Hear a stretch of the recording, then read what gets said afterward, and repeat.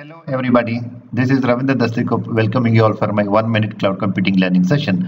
In this session, I will briefly cover the evolution of cloud computing over the years. In 1999, Salesforce started delivering applications to users using simple website.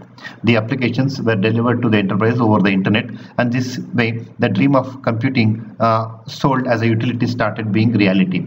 Although services was successful, some more time would pass until it would become widespread.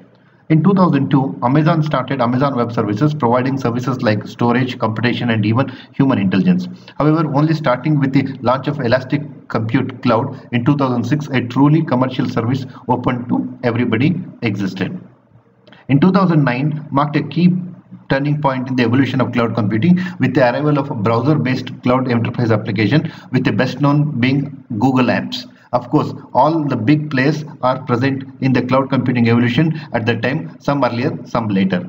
In 2009, Microsoft launched Windows Azure, and companies like Oracle and HP have all joined the game. Thus, cloud computing became a mainstream computing in around 2009.